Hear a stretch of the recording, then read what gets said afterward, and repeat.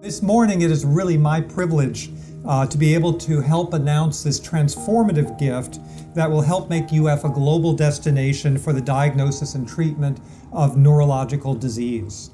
The Lauren and Lee Fixel Family Foundation has committed $20 million to establish this institute. It is a gift in honor of Lee's father, Norman.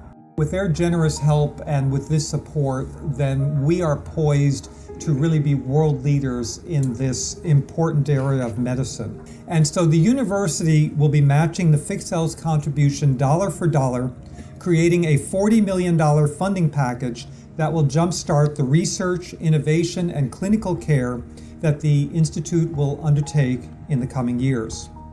Our goal with this gift is to accelerate the impact that this team is already having on so many patients, including my father. One of the things that I've learned in my career is that the density of human capital, the ability to bring together so many of the best and brightest minds, can have exponential impact on solving complicated problems. This is how some of the biggest technology companies were built: Google, Facebook, Apple, and Amazon.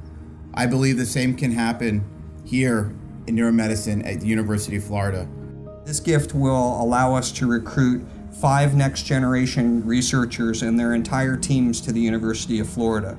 When you walk into this new center, you'll be able to see 9 different specialists in the same day and 5 research laboratories on site with a clinical trials center, so that all of our colleges across the University of Florida campus, which is one of the greatest public universities in America, all of those colleges will have access to be able to come here free of charge and to practice their specialties and advance their research and bring us the next generation of discoveries.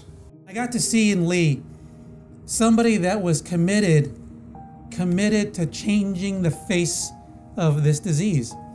And we spent time talking about, if we're going to make an impact, it needed to be real, that it needed to be valuable, that it needed to make sense. And so I've watched in awe. I've watched in awe how Lee has decided that he would put his heart, his energy, his resources into changing how the care of Parkinson's will come about.